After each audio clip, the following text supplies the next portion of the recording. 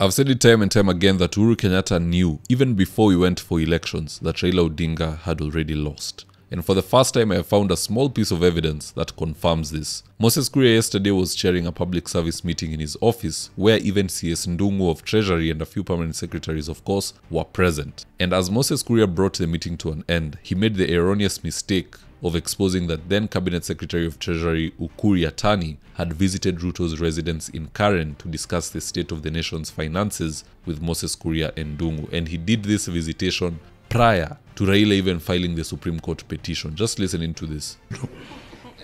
You recall, CS, we were with you in the economic think tank.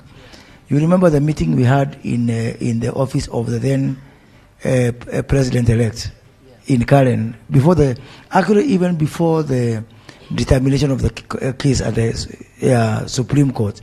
And we met for 14 hours, from morning to around midnight. And we looked at, I think Kuria came and some of the people who are here, the Musa Kiraji, you were there. And we looked at the issues. So why I'm saying this, when people look at the issues we are grappling with, I want to assure you, I was not a minister. He was not a minister. We were just thinkers. Nothing that is happening today for us is accidental. Everything. If it is our programs, they are there in the plan. We develop them with the plan. If it is a difficult decision, that is the day we decided no more subsidies. So it is very obvious that from the get-go, everyone in Uhuru Kenyatta's camp and administration knew that Raila Odinga had lost. Why would a sitting CS be going to Ruto's residence in Karen?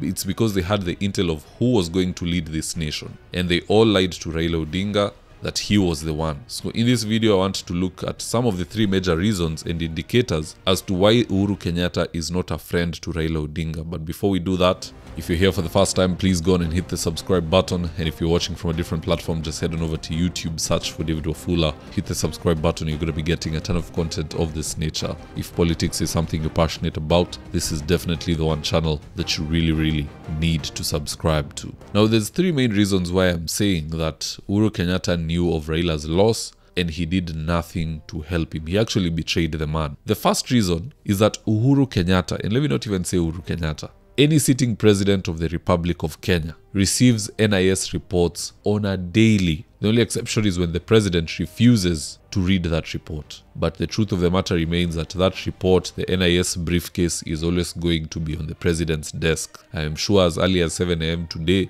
it was sitting on President Ruto's desk and he has read it by now and it has been returned back by the NIS agents. Those reports go far and beyond what anyone can think about. There is nothing that the media can ever break. There is no story, however juicy, that touches on national security, that NTV, Citizen, KTN, or all these people can break that President Ruto does not already know about. Sometimes they're just courteous enough to pretend to be shocked, but they know all these things. Uhuru Kenyatta was receiving polls from NIS. Forget polls from all these fake pollsters who are being paid to drive a narrative. And he knew Raila has lost and he did nothing. He could have even come out as early enough as the first poll he received to say, let us back Musalia Mudavadi, let us back Kalonzo, let us back somebody else. The numbers we are seeing, Raila cannot make it. But he lied. He just told Raila, yeah, utapita. And the second reason, after knowing all this that Raila has lost, he did not do anything to help Raila Odinga until when it was too late, to the point that he was now just pretending to look like he was kind of helping. There was no real help. You know, there are people when you're in crisis, they don't help you. But as you're about to come out of that crisis or when the situation is dire, nothing can be done, is when they step in to pretend, oh, I can do this and that for you. But truly, they weren't really your friends. Let me give you a classic example of what I'm saying. In the last election of 2017, Chris Msando was kidnapped. His hand was chopped off in order to access a certain room where some servers were kept, and the access to the room was his fingerprints through biometric access. They got in there and they did what they had to do. Philomena Mwilu, the Deputy Chief Justice of the Supreme Court of Kenya, her bodyguard was shot. That was a message, a warning to the Supreme Court that you'd better give a good verdict this second time around. Because remember, Maraga nullified the first election. That was how Uhuru Kenyatta's camp was treating the last election. It was liwe liwalo, he must be declared president of the Republic of Kenya. Did you see that kind of urgency during the time of Raila Odinga? This urgency started after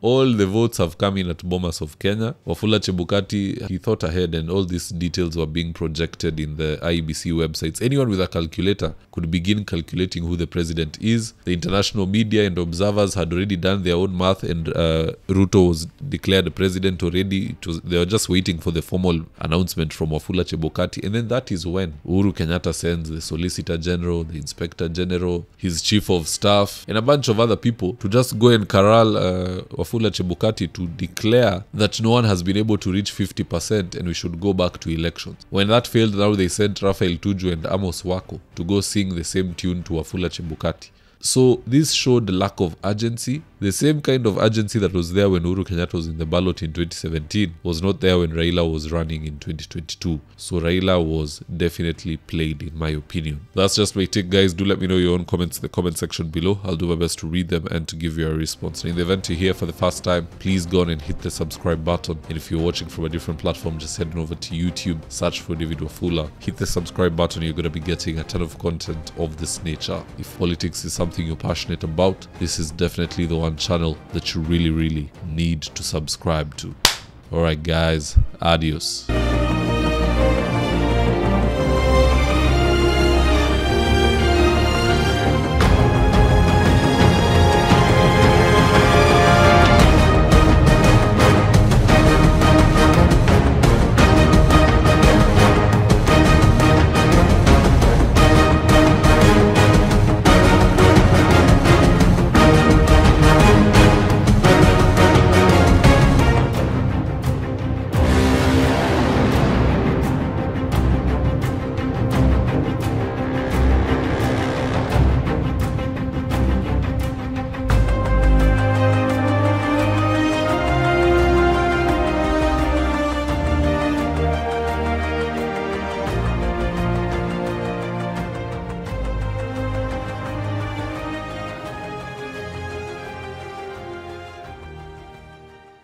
Thank you for choosing David Wafula as your primary news platform.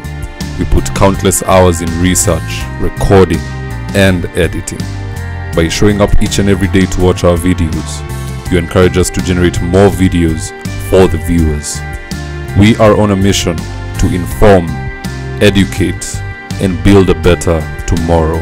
To our thousands of followers in a world full of presidents, kings, and queens, you are the real gem. Adios.